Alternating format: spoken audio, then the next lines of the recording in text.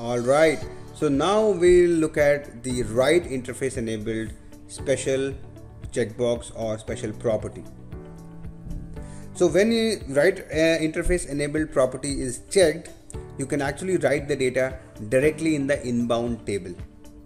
Okay, so let's look at the features. This ADSO is the successor for the obsolete type of the source system web service push. If you remember, we had a previous types of functionality in BW, which is a web service push. So write interface enabled is the replacement for that. The interface can be integrated with the following solutions: DS, SAP Data Services on-premise, SAP Cloud Platform Integration, CPI, NetWeaver Process Integration, PI, Data Hub, SAP Data Hub, and SAP CPI Data Services, which is also supported. So using these interfaces, you can write the data directly in the inbound table. Okay, and this write interface enabled property can be used for standard ADSOs and staging ADSOs, but not together with inventory or planning enabled. If you have enabled inventory or planning checkboxes, then you cannot use the write interface enabled in conjunction with these options. The data in this ADSO can be moved to the inbound table using a tool such as data services via SAP Cloud Platform Integration by a push mechanism. Remember that. So it's not a pull, it's a push mechanism.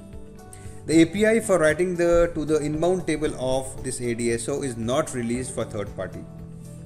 And you can use two methods, RFC or HTTP, to load the data in the inbound table of the ADSO. And there are two possible procedures. Either you send the data without a request, or you send the data with a request. So with a request, for every call, a new internal request is generated.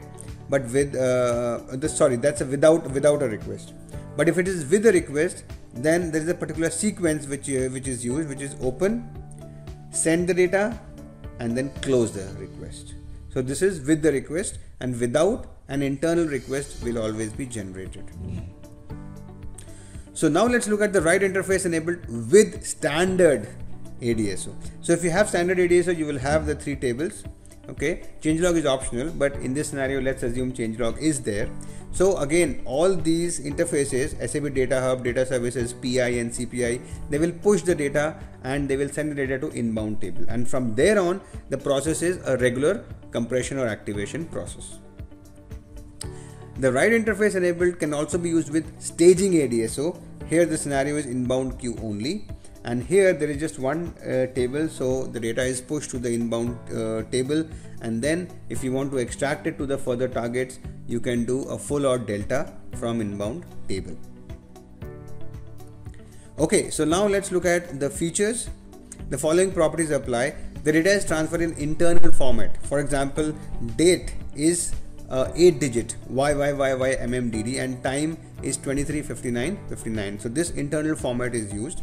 Only after images can be loaded. That means there can be only override functionality. RFC function module which are used can be they are in the group RSO_push because it uses the push mechanism.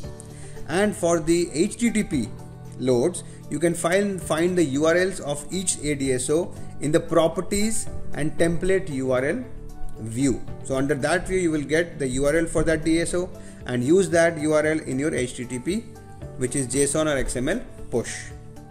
After the data is written to the inbound table, then later on the processing is same as a standard process of compression or activation.